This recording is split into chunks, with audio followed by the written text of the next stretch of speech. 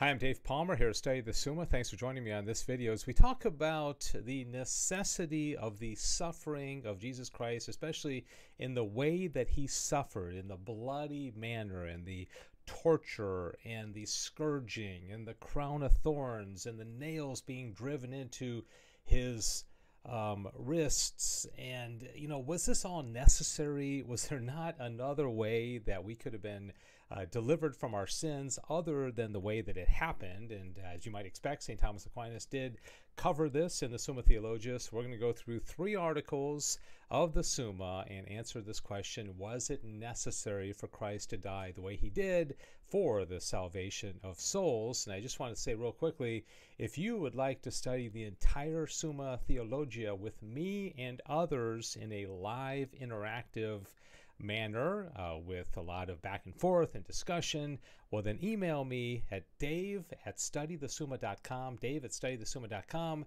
and I will email you back and I'll let you know when we are getting started and how you can study the entire Summa with me through studythesumma.com. Okay, so let's get right into it. Was the bloody passion and death of Jesus necessary? The first question that Thomas asks in question 46 of Tertia Pars, third part of the Summa Theologica, he says, was it necessary for Christ to suffer for the deliverance of the human race?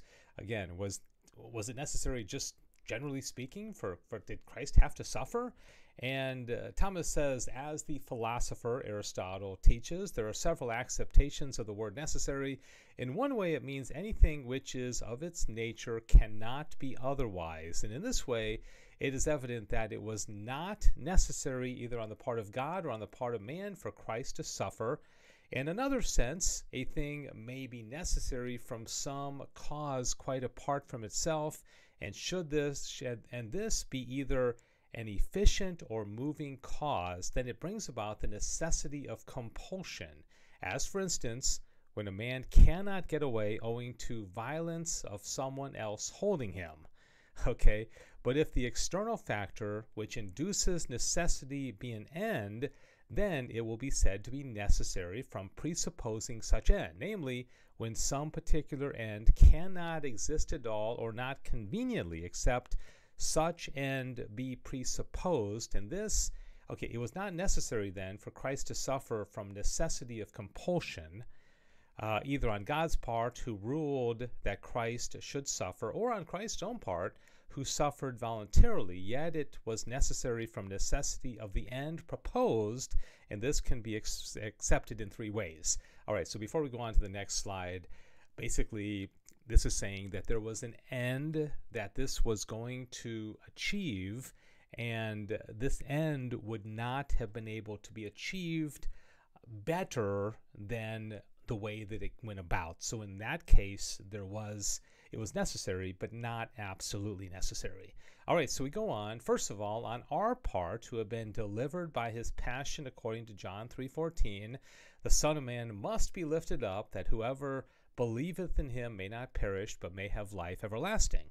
Second, on Christ's part, who merited the glory of being exalted through the lowness of his passion, and this must be referred Luke 24:26. Notice how often Aquinas is quoting scripture to prove his point here.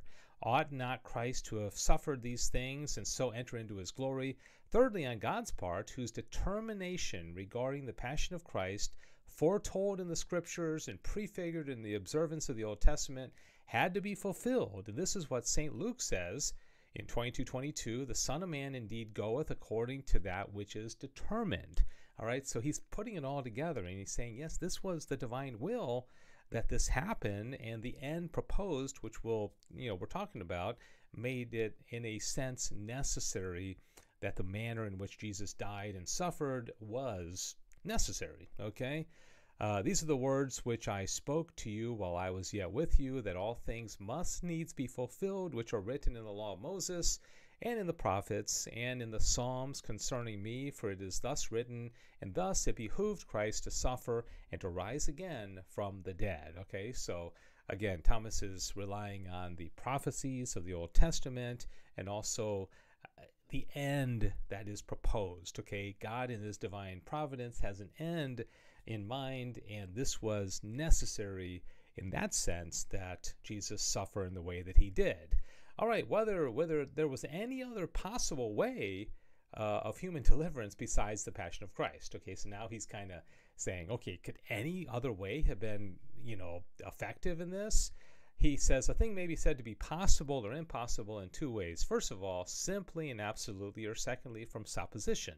Therefore, speaking simply and absolutely, it was possible for God to deliver mankind otherwise than by the Passion of Christ, because no word shall be impossible with God. Again, quoting scripture. So he's saying, yeah, God's all powerful. He could have done it another way. But was this the best way? Okay, this is what he keeps getting back.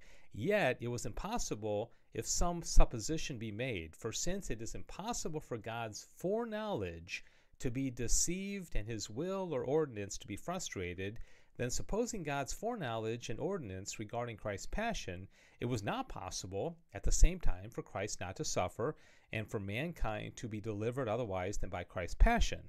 And the same holds good of all things foreknown and preordained by God. Now this gets tricky because he's saying here, well, this was the way God planned it out. Okay, so you wonder, well, was there free will? Was there, the ability for things not to go the way that it did? Thomas is saying this was the divine plan. God's plans are perfect.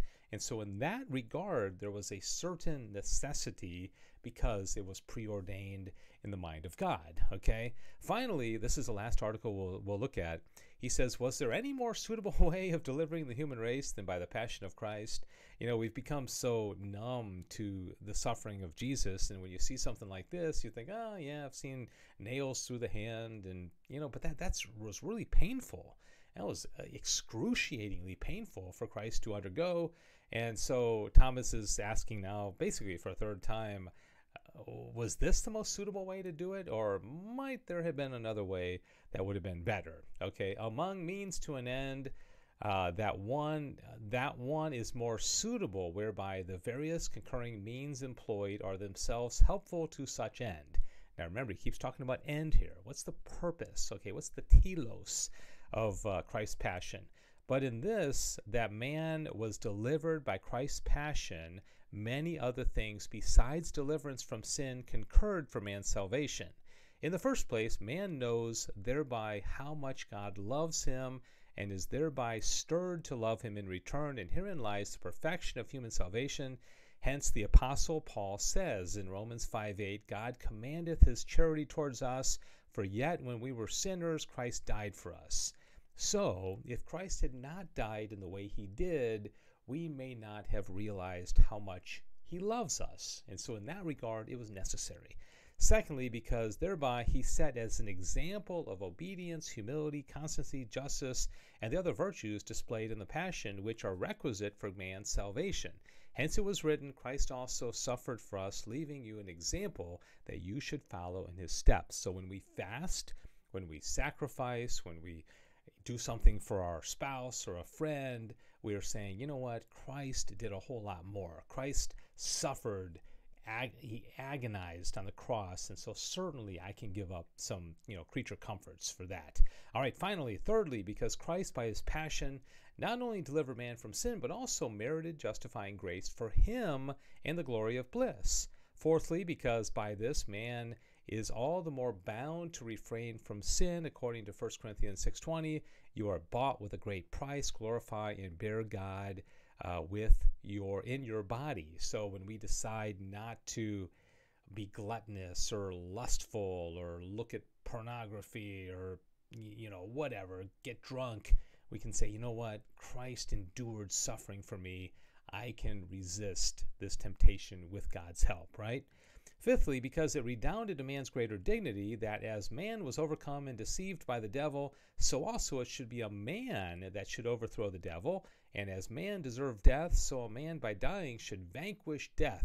Hence it is written, 1 Corinthians 15:57, Thanks be to God, who hath given us the victory through our Lord Jesus Christ. It was accordingly more fitting that we should be delivered by Christ's passion than simply by God's good will. So these are the reasons, and I think this makes a lot of sense, why it had to be the way it was. Why did Christ have to suffer so much and endure so much pain and suffering.